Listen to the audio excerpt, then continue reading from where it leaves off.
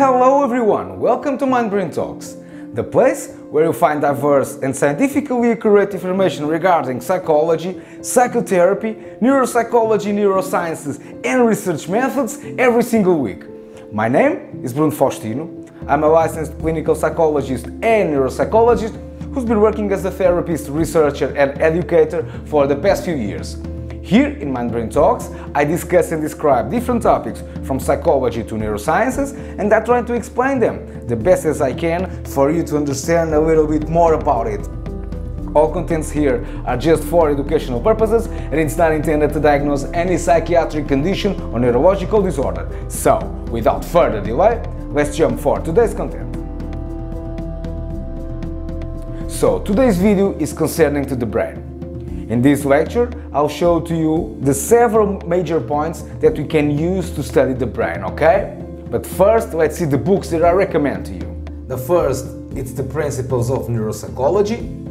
The second, it's the 7th edition of the Fundamentals of Neuropsychology from Brian Code and Ian Wishaw. The third book is the 3rd edition of the Neuropsychology Handbook. The 4th is the Handbook of Clinical Neuropsychology, 2nd edition. The 5th book is the Neuropsychological Assessment from Mesac. And the 6th is the Clinical Neuropsychology from Laura Gonstein and Jane McNeil.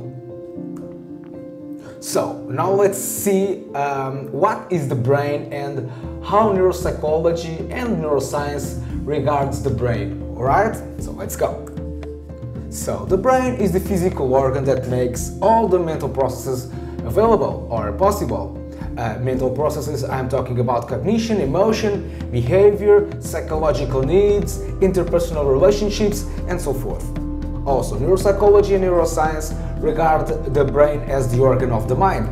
And the brain is composed by neurons and glial cells, which are described as the nerve cells and the fundamental unities of the nervous system. So the brain has approximately 100 billion neurons, and each neuron may connect with around 10,000 other neurons. Neurons are connected by synapses, but we will see this in the future. The brain is divided in 3 major levels. Hindbrain or brainstem, which contains medulla oblongata, the pons and cerebellum. The midbrain, which contains the substantia nigra and the superior and inferior colliculi. And the forebrain, which contains the telencephalon, composed by the basal ganglia, limbic system and the cerebral cortex. And the diencephalon, which contains the thalamus, hypothalamus and mammillary bodies.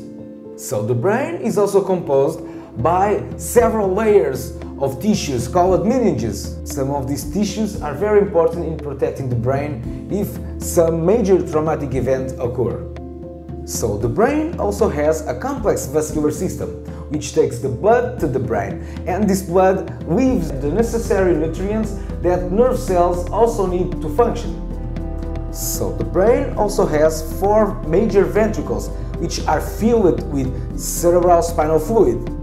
So the cerebral spinal fluid, it's very important in keeping the brain healthy by removing the dead nerve cells. So now let's see the cerebral cortex. The cerebral cortex has 2 hemispheres, left and right, and these hemispheres have a folded structure, which are called gyri and salci. Cerebral cortex is divided also in 4 major areas. The frontal lobes, which are responsible mainly for the higher order mental processes, such as personality, executive functions, and so forth. The occipital lobes, which are concerned the functions of vision and visual processing system. Parietal lobe, which are concerned to the sensory perception and spatial integration. And finally, the temporal lobe, which are mainly responsible for memory, language skills and emotional processing. So, the cerebral cortex is divided into 4 major areas: frontal lobe, parietal lobe, occipital lobe and temporal lobe. These major areas are responsible for all mental processes and neurocognitive functions. So why the brain is so important to neuropsychology? As you know, neuropsychology is the intersection between psychology and neuroscience.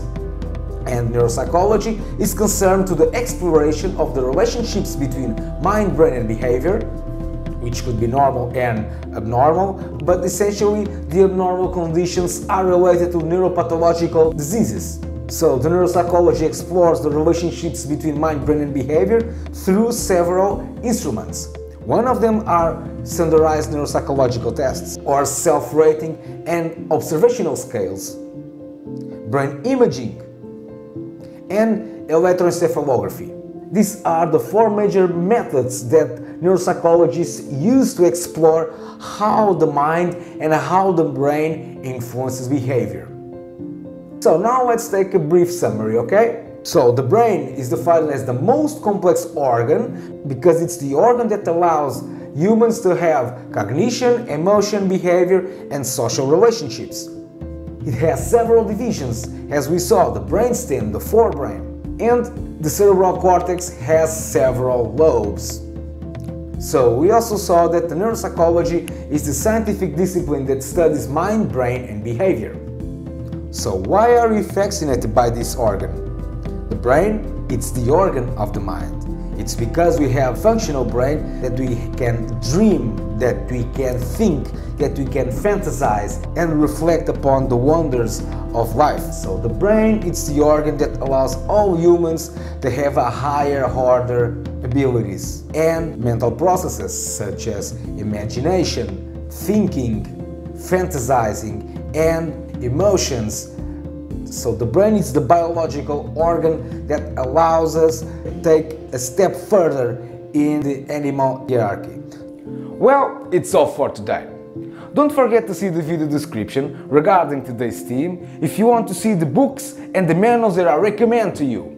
Also, if you like what I'm doing, please consider to subscribe and hit the bell for notifications. You can use the comment section below to express your minds and to express your thoughts. Let me know about all the things that you saw here. Welcome to Mind Brain Talks, and I hope to see you in the next video. Bye!